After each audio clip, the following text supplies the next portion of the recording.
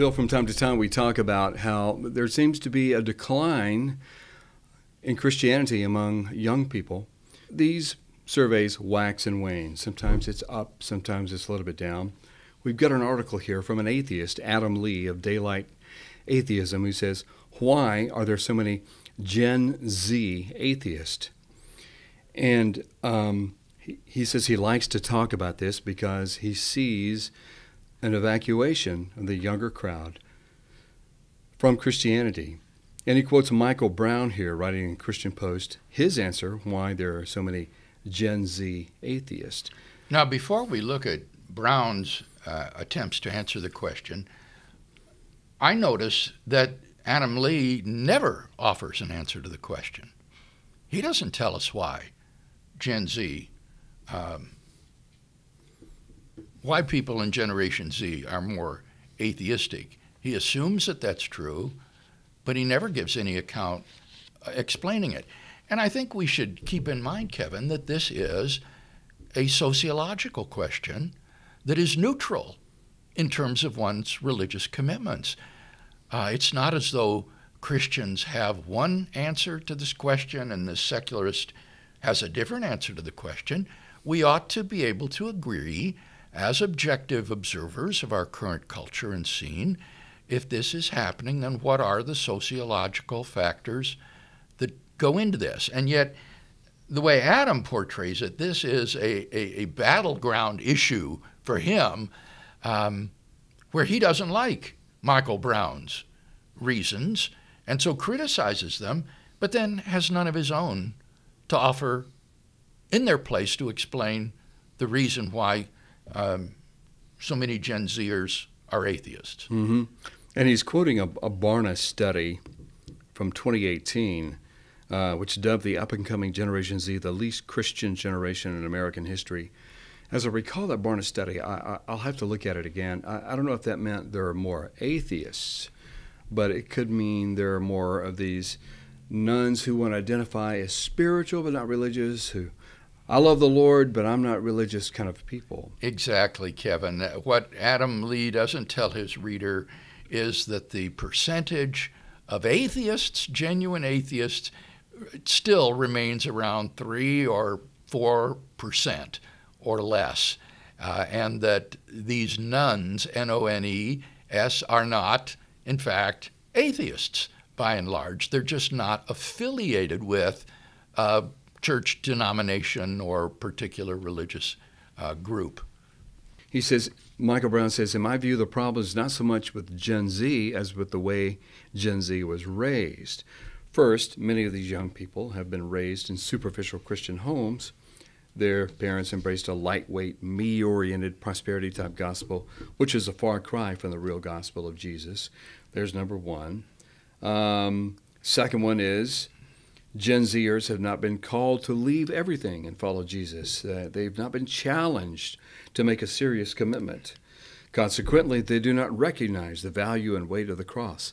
Social justice calls on young people to make radical choices. Climate change challenges them to take urgent action.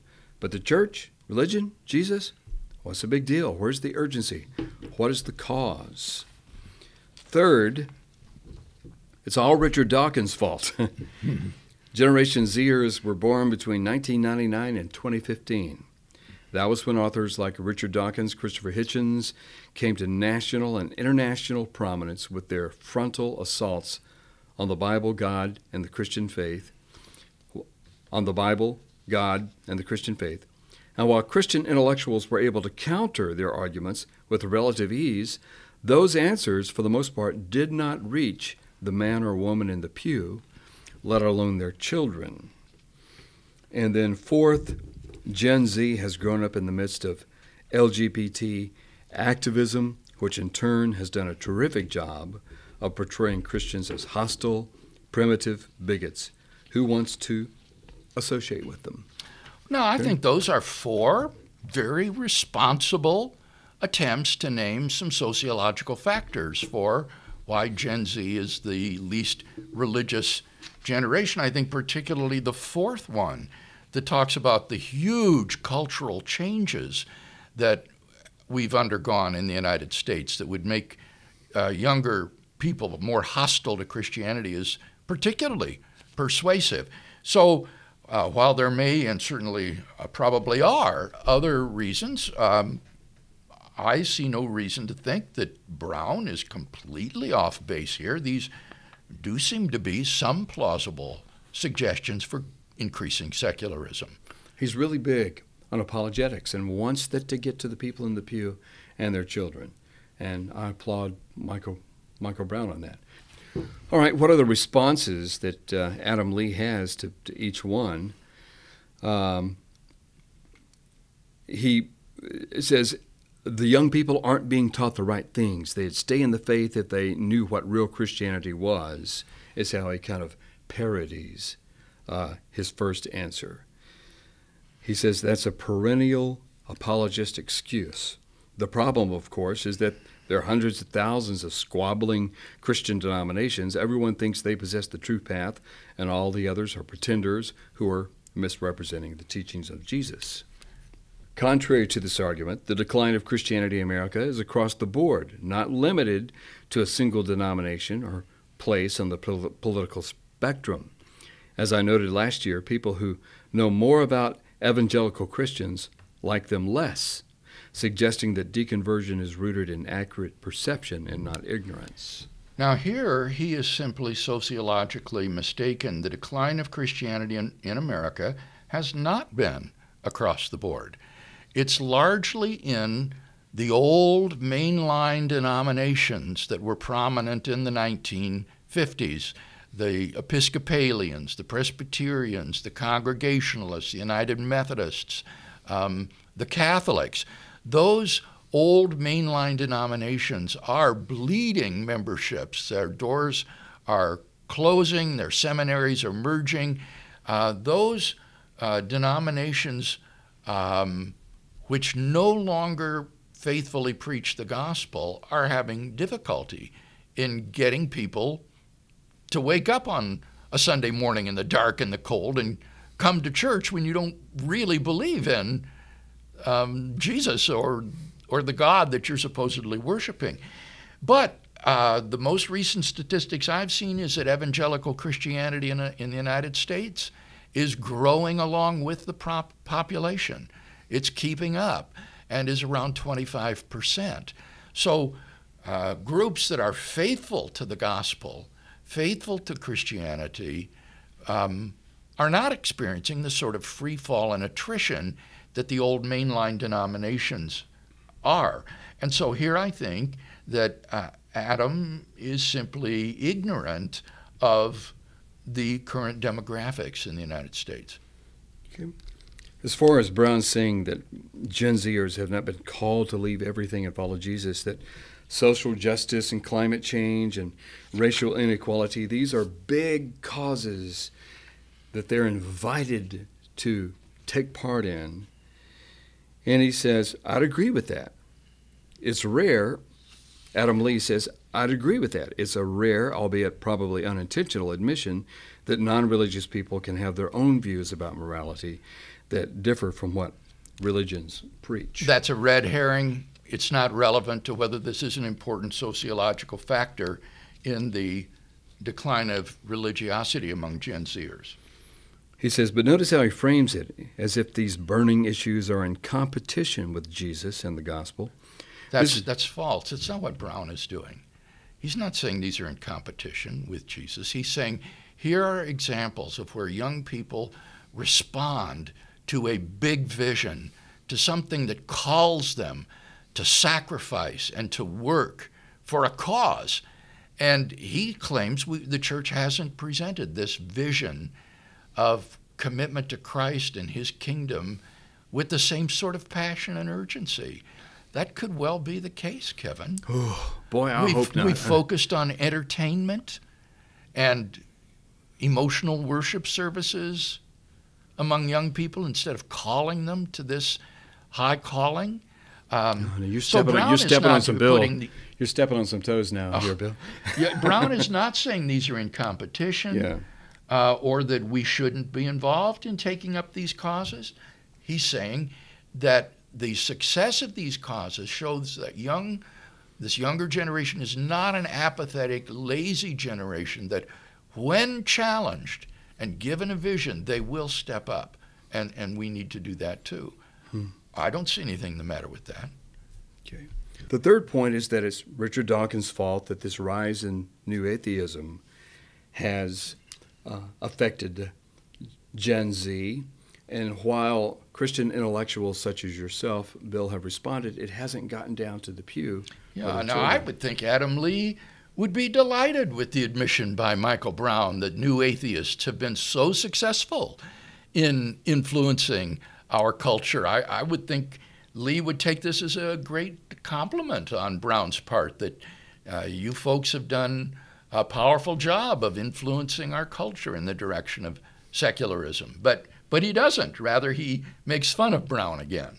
Well, he says, yeah, he does make fun of him. He says, what a pity. If only there were some way for Christians to get their message out in America. Other than, you know, their megachurches, their TV channels, their radio stations, their websites, their publishing companies, their mass mailings, their private colleges, their billboards, their neon signs, their street corner proselytizers, and their Jesus Fish bumper stickers, okay, and their cartoon tracks left at bus stops, their presidential executive orders, and so forth. Yeah, yes. It certainly is true that Christians, and reasonable faith in particular, are doing all that we can to try to get the message out.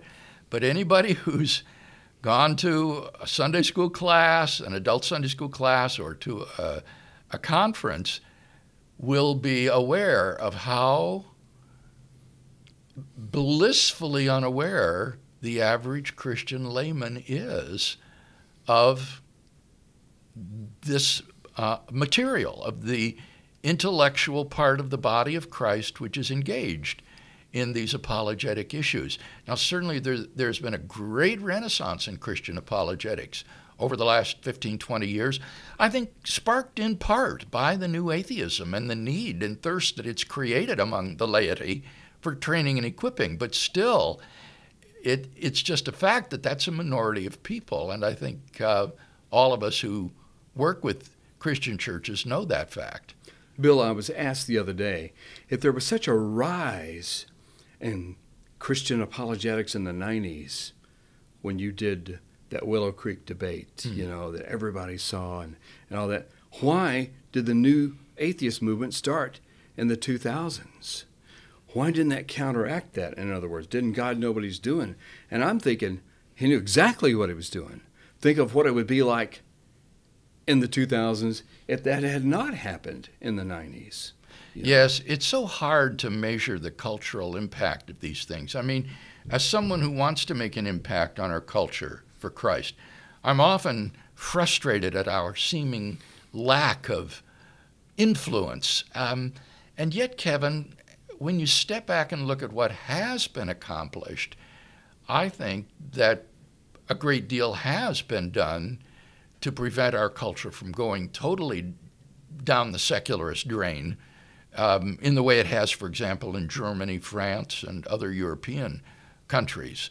So while we can do better, and while we have, I think, effectively answered the arguments of the new atheists, whether Adam Lee thinks so or not, these new atheists are generally scorned among intellectuals because their arguments are so bad. It's among the popular masses that they've had such influence. We can do better than this, than we have, but nevertheless, I think that we are responding, and that Brown is certainly right in saying that the new atheists have had a profound effect on our culture. Without a doubt. Adam Lee says that this is the most interesting part of his column, number 4. Gen Z has grown up in the midst of LGBT activism, which in turn has done a terrific job of portraying Christians as hostile, primitive bigots. Who wants to associate with them? He said, this is why I decided to write about Brown's article, because he does something that Christian apologists virtually never do. He acknowledges that the church's views and teachings might, maybe, just possibly, have something to do with the exodus of younger generations. I would say, Kevin, to that Christian thinkers and apologists have always acknowledged that the church's views on certain moral issues are going to be culturally unacceptable and offensive to some people and will alienate them. So Brown is not saying anything radical or new here. The church's stand for pro-life, for the sanctity of marriage and against same-sex marriage, for the immorality of the gay lifestyle. These are all issues that mean that Christians are going to be living counterculturally. And as someone who grew up in the 60s, in which it was praised to be countercultural rather than to be a conformist, I rather delight in the fact that as a Christian, I run in a different direction than our culture. And I would say that if there is a Christian listening to this podcast who does not feel estranged or alienated from American culture, then he is insufficiently sensitive in his Christian conscience, because our American Western culture is deeply anti-Christian in many ways, and the Christian will be called upon to take unpopular stands, particularly with respect to the legitimacy or the morality of homosexual relations. Okay.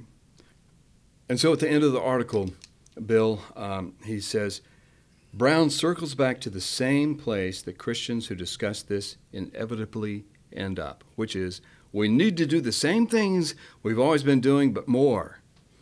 Thankfully, the solution to all this is simple. One, we get back to the biblical gospel without any dilution or mixture. We get equipped in basic apologetics using the many terrific resources available today.